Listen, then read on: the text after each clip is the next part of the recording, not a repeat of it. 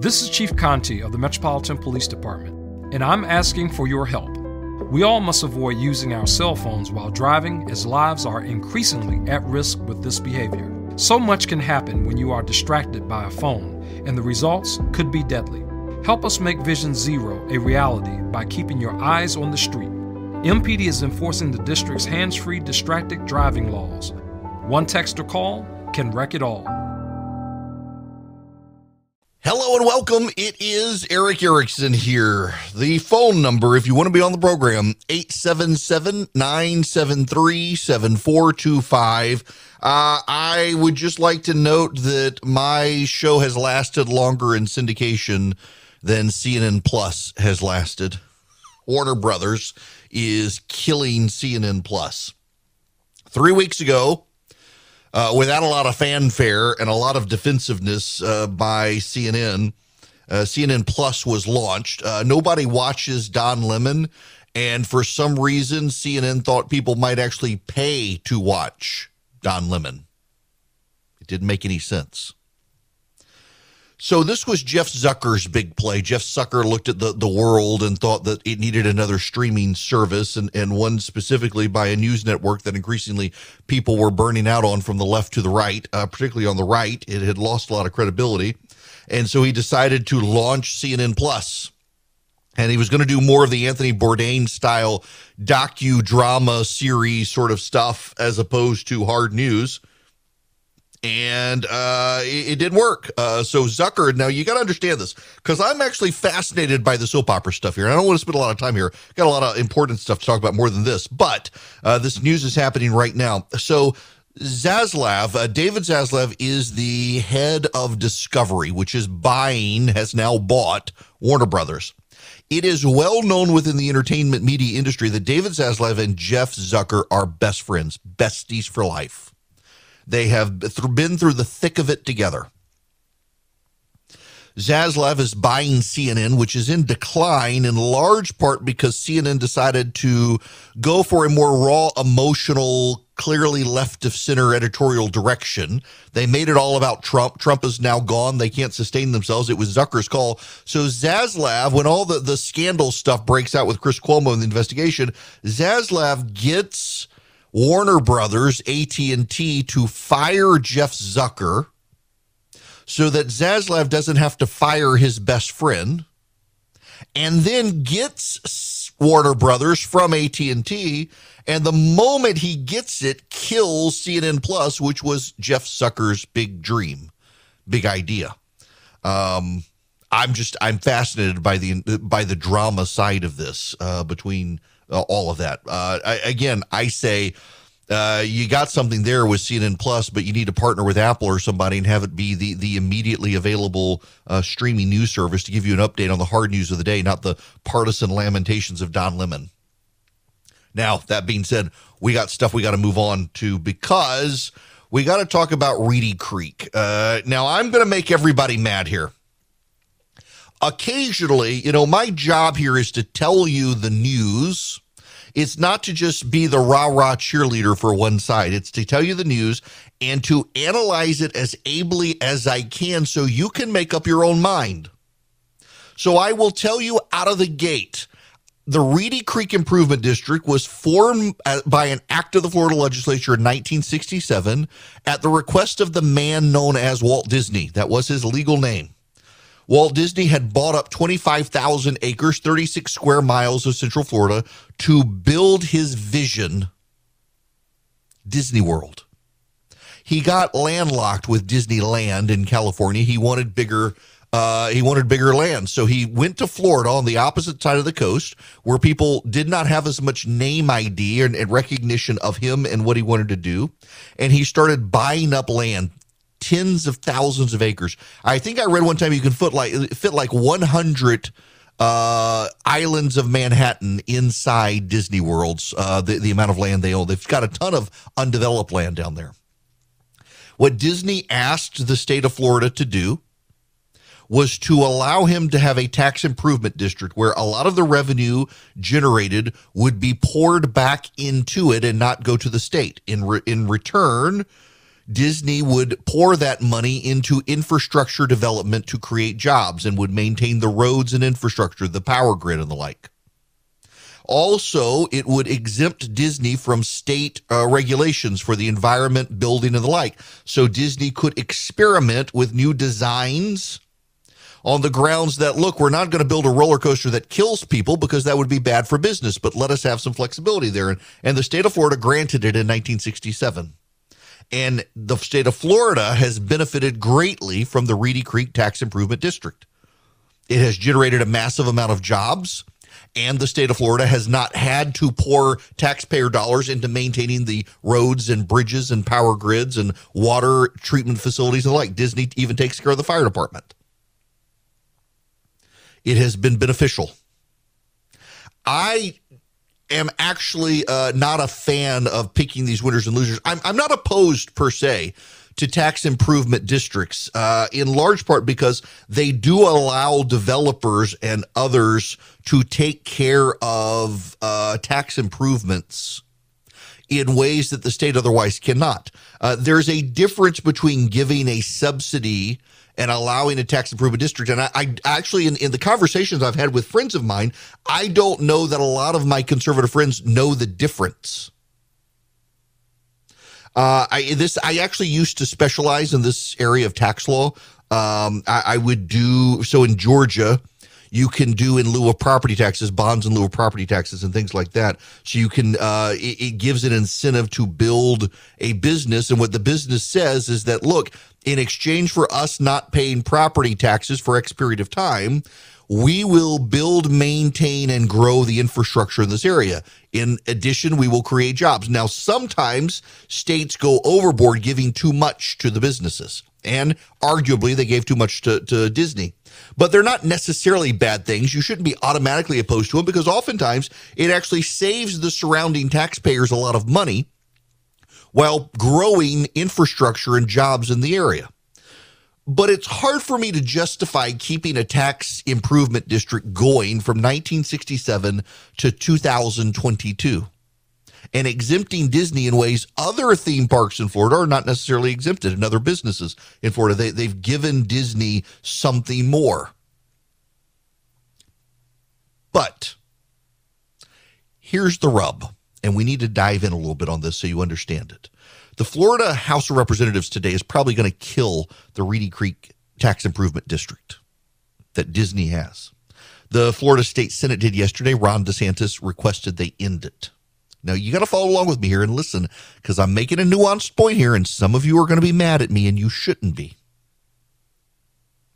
We all agree, it is commonly held, Ron DeSantis largely said so, the reason the Reedy Creek Tax Improvement District is going to die is because Disney opposed the Florida Parental Rights and Education Bill that critics call the Don't Say Gay bill.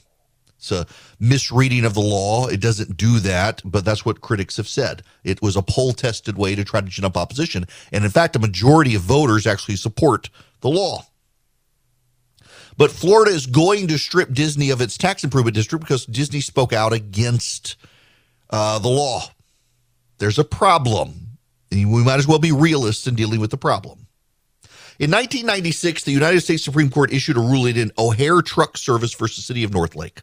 It's a very minor case that has taken on a life of its own since it came out. In that case, the mayor of the city of Northlake decided to prohibit the city from recommending, referring anyone to, or doing business with O'Hare Truck Service. As payback for Mr. O'Hare opposing the mayor's election. So O'Hare Truck Service sued and said the owner had the right to exercise his First Amendment rights. And though the action would otherwise be lawful, the city of Northlake should not be allowed to punish the company because the owner or the employees spoke out and exercised their First Amendment. And in a 7-2 ruling in 1996, written by Justice Anthony Kennedy, with William Rehnquist and Sandra Day O'Connor and all the liberals joining, Antonin Scalia and Clarence Thomas filed only 2 dissents. It was 7-2. The Supreme Court ruled that a state, a county, a city, any governmental entity that takes a lawful action, an action that it could under the law take, but takes it to punish someone for exercising their First Amendment rights, makes the act unlawful. It's a perfectly legal thing for the city to do, to say, don't use this truck service. But because the intent was to punish the business for exercising its First Amendment rights, it became illegal. They couldn't do it. The O'Hare Truck Service versus City of Northlake case laid the foundation for a case you're all familiar with, Masterpiece Cake Shop versus Colorado Civil Rights Commission, a case that came out in 2018. In that case, Jack Phillips, the baker, did not want to bake a cake for a gay wedding. He was sued by the gay couple. The Colorado Civil Rights Commission compared refusing to bake a cake to being a Nazi. They disparaged Jack Phillips all the way up to their decision punishing Jack Phillips. And the Supreme Court said they had a clear antagonistic, hostile bias to him. There was no way he could get a fair hearing going into this. And so they threw the case out. They did not at the time rule on whether or not it was constitutional or not for Jack Phillips to say, I'm not going to bake a cake for a gay wedding. What they ruled is that it didn't matter because the Colorado Civil Rights Commission had shown itself so hostile to him to begin with, there was no way he could get a fair hearing from the Colorado Civil Rights Commission. O'Hare Truck Service was the basis of that. In California, a couple of years ago, the state of California attempted to pass a law that would prohibit the state of California from entering into any contract with any business helping Donald Trump build his border wall. The legislature actually wound up not passing the law because the attorneys for the state said it would violate the O'Hare Truck Service case, that it was a clear showing of the state moving to punish a business for participating in a lawful act with the federal government, and they used the O'Hare Truck Service case. All of this is to say, look, we conservatives can get in a bubble as well. It's not just the left in a bubble. And all of my friends are like, yes, stick it to Disney. Stick it to them. Finish them. And I get it. I personally think that what the Florida legislature and Ron DeSantis are doing is deterrence to future woke corporations deciding they want to be involved and they're going to speak out. And will they think twice, knowing that the state can come for them, knowing that the state can take away from them certain gifts and responsibilities and privileges and rights the state has given them in the past? If they speak up for the wokes, maybe other corporations will be deterred. And that's a good thing. This is a situation of deterrence, and it's a good thing. But also, I think we have to be mindful voters hate bullies. The left has been losing because the left has been perceived as the bullies. In this case, now it's the right bullying Disney. They won. They already passed the law. They beat Disney. They passed the Florida Parental Rights and Education Act. This is just spiking the football. And diehard fans of any team love it when their players spike the football. Everybody else says it's unsportsmanlike conduct. So you and I can say, yes, spike the football, rub it in their nose, we got the touchdown. But a lot of other people might reject it. Remember, there's no such thing as a permanent political majority. There are only soft landings and hard crashes. So you and I can cheer on Florida for doing this to Disney, but the voters might actually get upset about it, that we're rubbing Disney's nose in something we've already won. It's worth keeping that in mind. It's also worth keeping in mind the O'Hare Truck Service case. So here's my pet theory. I suspect, given, in fact, that the Republicans in Florida wisely added a couple of other tax districts to get rid of, I think that's their excuse. They're going to say, look, courts, we're getting rid of multiple tax improvement districts. But even the governor's own words make it clear this was all about punishing Disney. So here's my theory. You and I are being played. They're politicians. We are well familiar with Republican and Democratic politicians doing things to please the base, knowing the courts will actually stop them from getting their way. So I wouldn't be surprised if a decade from now we find out Ron DeSantis and the Florida Republicans were all very well aware of the O'Hare truck case. And they decided to do this anyway, to score a win with the base, show their conservative bona fides, and deter future corporations from acting. also knowing the federal courts will throw out the action, save Disney, preserve the Reedy Creek tax district, and then the Republicans can blame the courts. I mean, after all, this is how American politicians operate these days. Hello there, it is Eric Erickson here. The phone number is 877-973-7425. If you would like to be on the program, I got to play you some audio real quick. This is from ABC's Good Morning America, and I got to say I am pleased that they did this real quick. Sam Stein from where is he now? MSNBC Politico writes, according to Chris Lick to the staff, CNN Plus staff will get 90 days of pay and benefits, after which if they don't find opportunities at the network, they'll get 6 months severance with potentially more depending on length of prior service. So there is the status. They are definitely shutting it down. I want to play this audio. This is from ABC's Good Morning America. Now, they're running with a AP NORC, Center for Public Research poll that show 56% of Americans favor a mask mandate, 24% oppose, 20% have no opinion. You can tell that this is off by going to airports and seeing how few people actually are wearing masks. Certainly the majority have taken their masks off. So the reality of the polling, given the behaviors, probably the polling is wrong. People are lying to pollsters about what they think.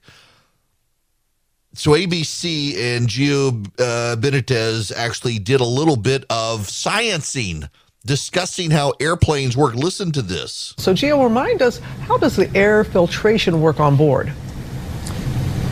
So, Robin, the science actually shows that 99.9% of the particles are filtered out. That includes viruses. Let me go ahead and show you how that works right here. So the air comes from here, above the overhead bin. It wraps around under the seat. It's actually filtered out under the seat. And what happens is that it's refreshed every 3 minutes. Half of it is filtered air. Half of it is new air coming in from the outside. And that's why JetBlue and the other airlines actually say that the air here on board in an airplane while it's in flight is actually as clean as a hospital room's air. He's not wrong. He's right. Listen, I can get people who in the crowded airport or waiting in the line on the jet bridge to get onto the plane, they want to keep a mask on. Once you're on the plane and the plane is away from the gate, you can take your mask off. Planes are really good. 99.5% of particulate matter is gone within 3 minutes. In fact, it's hard in planes for particulate because you remember, particularly at air, you've also got an air pressure differential, and it's very, very hard for a virus to transmit even to the person next to you, even if you're all not wearing masks.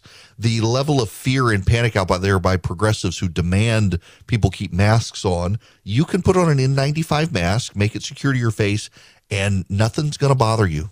The rest of us don't have to wear it. You can wear your N95 and you will be fine. That is what the science says.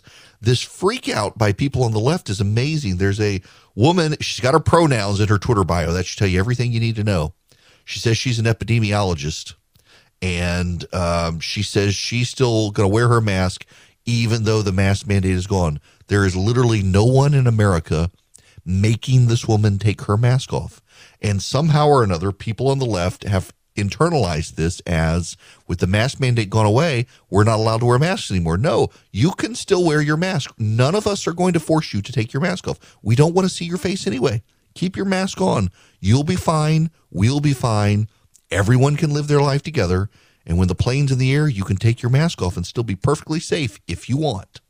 Hello there. It is Eric Erickson here. The phone number is 877-973-7425. Should you wish to be a part of this here program, you make it through the call screener. I might just take your call, depending on whether or not what you have to say is relevant to anything I'm talking about. We loosen it up on occasion.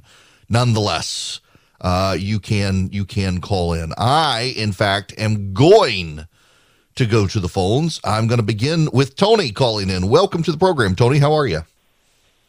Hey, how are you? Good. What's going on? Oh, thank you, first of all, for the platform, and thank you for your show. I love it. I just wanted to make a comment on the Ron DeSantis Disney thing. I believe your theory had some good measure. I just wanted to add to it that 78%, well, statistically speaking, with my research, 78% of all parents, which converts to voters, really do want parent choice and really are not happy with many of the aspects of this case. So I was just making the comment that I think that we'll be okay when it comes to the voter end of things. Yeah, regardless of my big concern here is just in my time in politics, voters are fickle. And there are these moderate independent voters. They will turn on you like a dime. And you do have to sometimes be careful. At the same time, look, I honestly personally don't care if the court throws this out and says, well, it was politically motivated against their First Amendment speech. I personally think Disney will have spent so much on lobbyists and on lawyers, it will be a deterrent for the next company that wants to go woke and chime in on this stuff. Conservatives should be willing to fight back, even if the court steps in and says, whoa, you can't do it this way. Well, that's okay.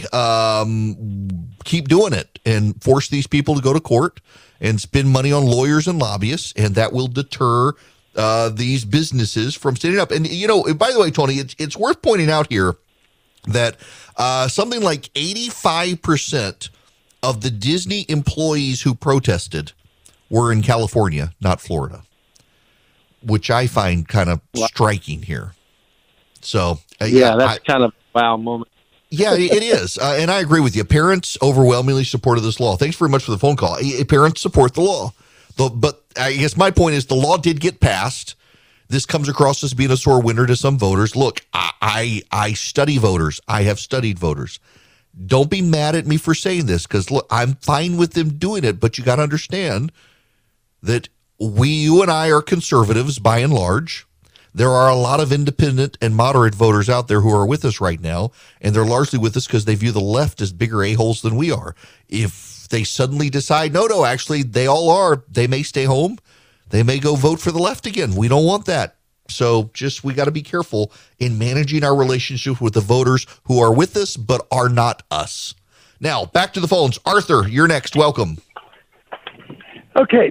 One of the things they never really ask in these polls is, are you in favor of it because are you in favor of it because it's legal, like the mask mandate, or are you not in favor of it because it's not legal? And if it's not legal, I'm not in favor of it. I really think we ought to stick to the law. Well, and as well here, so Arthur, does the CDC really have the authority to put out a mask mandate? Right. That's the question, right? My question is, look, I've read the law in question, and I think there's a case to be made that they may have the authority, unlike the eviction mandate, the eviction moratorium, which they never did.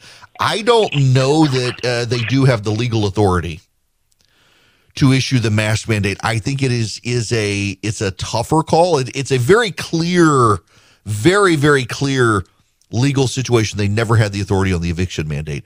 This one's kind of 50-50. It depends on what the judges think. I personally think that they do not have the mandate to do a mask mandate, that it should be up to the individual states. I don't think the federal healthcare power is that expansive. We'll see if this does go on appeal. They're going to appeal it now. And oddly enough, they're going to appeal it not to bring it back, but they're going to appeal it to preserve the power for future use, which I find striking. Now, all of that situation being said, my personal view here is if you want to wear a mask, keep wearing a mask. No one's making you take your mask off.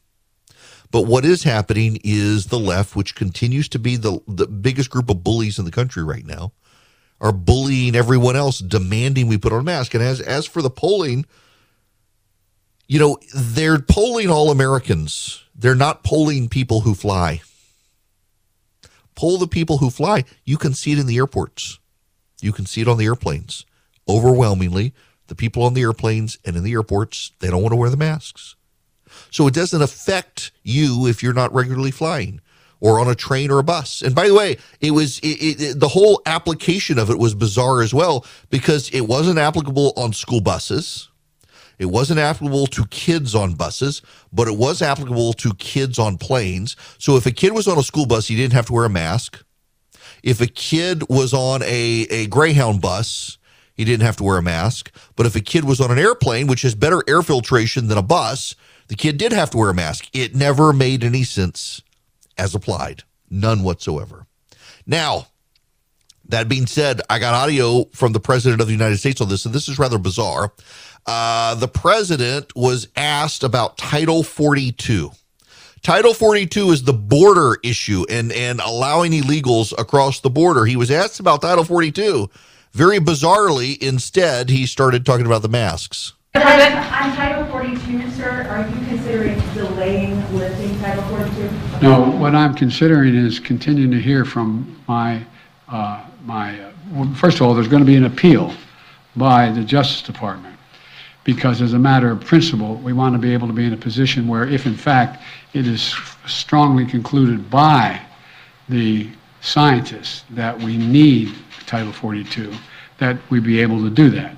But there has been no decision on extending Title 42.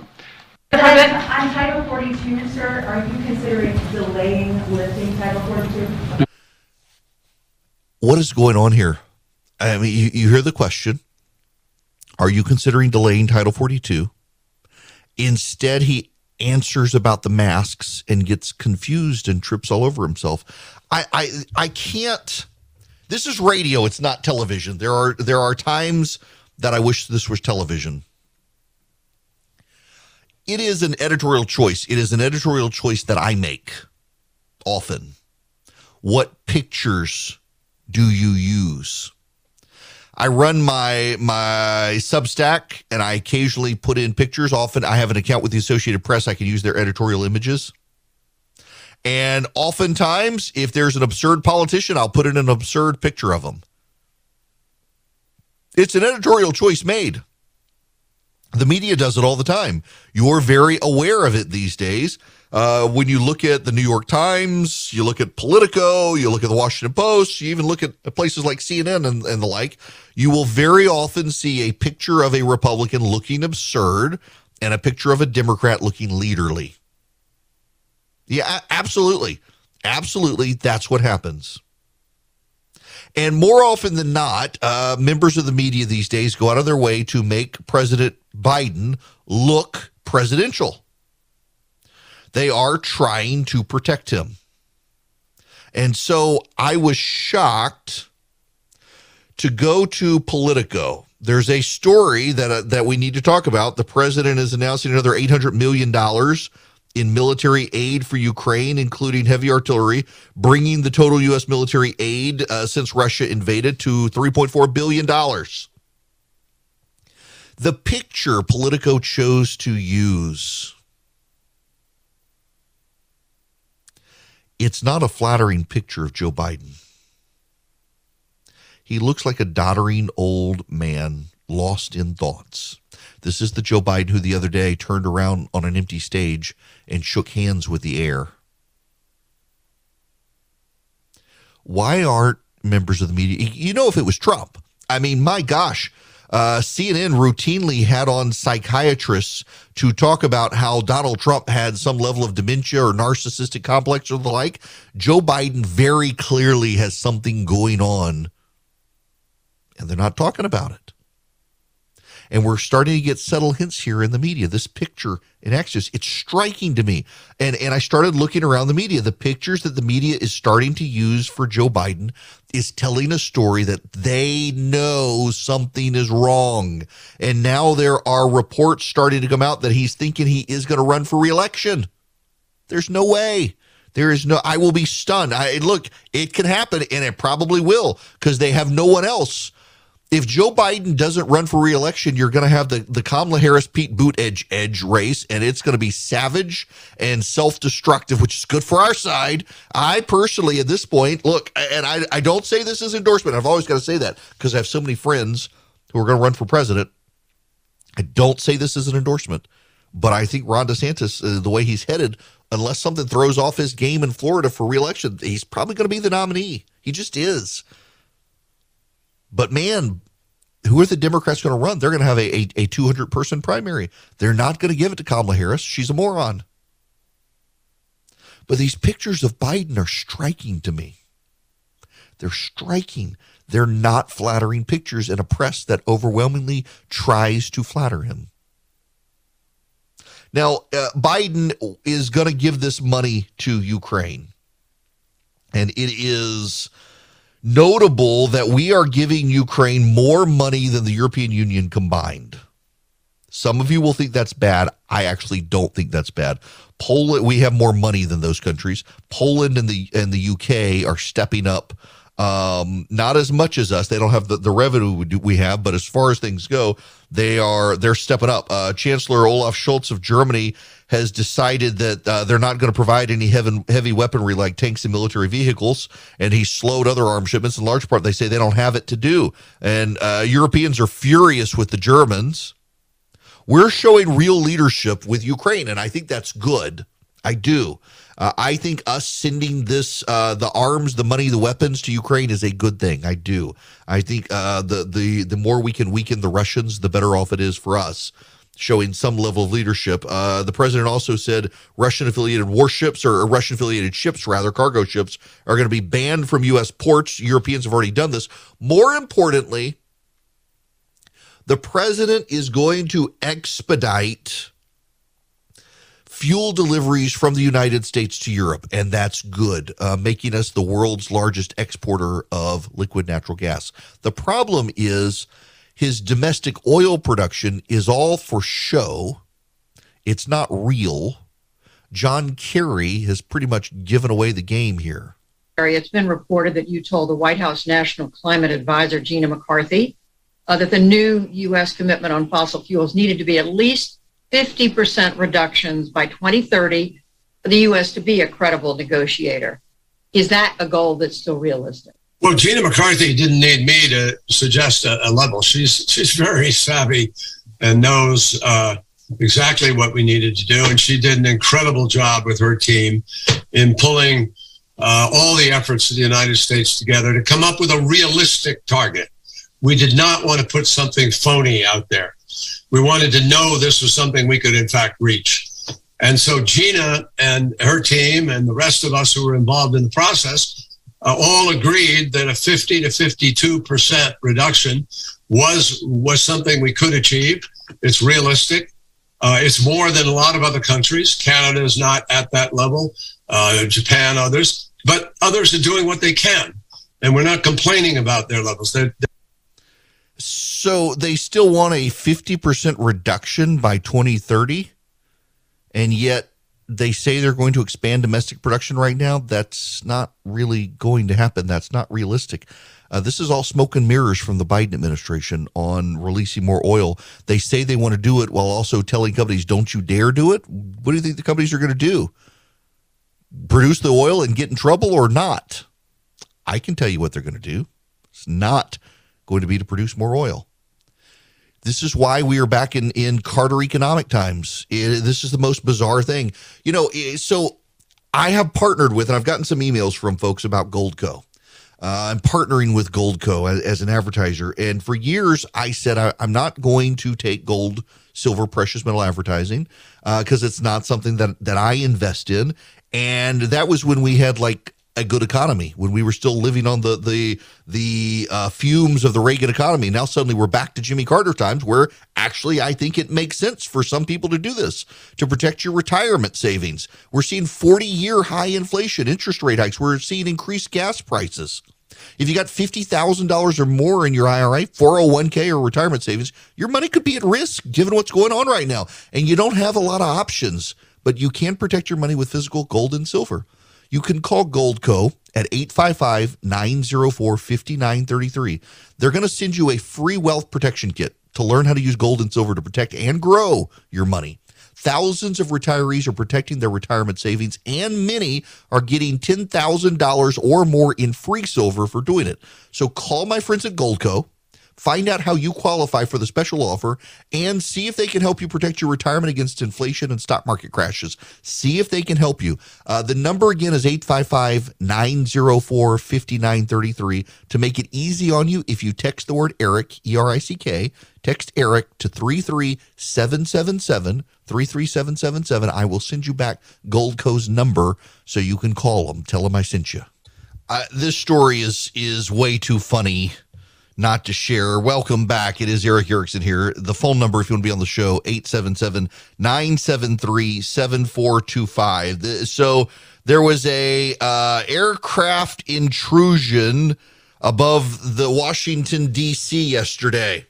The Capitol Police urged the evacuation of the Capitol, the Library of Congress, the Cannon House Office Building, the Longworth House Office Building, the Rayburn House Office Building, and all Senate office buildings. Evacuate, evacuate, evacuate. Capitol Police said they were tracking an aircraft that poses a probable threat to the Capitol complex and ordered its evacuation. According to the email sent, United States Capitol Police tracking an aircraft poses probable threat to the Capitol complex. Evacuate U.S. Capitol, Capitol Visitor Centers, Hart, Dirksen, Russell, Cannon, Longworth, Rayburn, Library of Congress, all buildings, Jefferson, Madison, and Adams, U.S. Botanical Gardens, administrative and conservatory buildings. If you're on the Senate side of the Capitol or Capitol Visitor Center in the Hart, Dirksen, or Russell buildings, move north toward Union Station to the Aircraft Intrusion Assembly Area in the parks just prior to Columbus Circle Northeast. Do not stop. If you're on the House side or U.S. Botanical side, move south toward Garfield Park. Do not stop. If you're in the Library of Congress, move south toward Folger and Providence Parks. Do not stop. If you're in Ford, O'Neill, Postal Square, Senate Page Dorm, School at Webster Hall, Senate Child Care Center, Library of Congress Daycare Center, remain indoors. Updates will be provided by the Capitol Park Service. A flight was diverted from Reagan National Airport over to Dulles as well. Turns out they were doing Army Golden Knights parachutists at the Washington Nationals baseball game. Somebody at the Department of Defense forgot to tell the Capitol Police. It's the U.S. Army parachute team. That's what happened. Military Appreciation Nights at the Washington Nationals baseball park required all of Capitol Hill to be evacuated. Somebody forgot to call the Capitol Hill Police Department and tell them, hey, it's the good guys jumping in on the Nationals game. Oh, my gosh. Major disruption yesterday on Capitol Hill in Washington. Failures to communicate all around. My gosh. The death of any business happens right there, the failure to communicate. When we come back, critical race theory and schools. We got to talk about it. Without the ones like you who work tirelessly to keep things running, everything would suddenly stop. Hospitals, factories, schools, and power plants, they all depend on you. No matter the weather, emergency, or time of day, you're the ones who get it done. At Grainger, we're here for you with professional-grade industrial supplies. Count on real-time product availability and fast delivery. Call, click Grainger.com, or just stop by. Grainger, for the ones who get it done.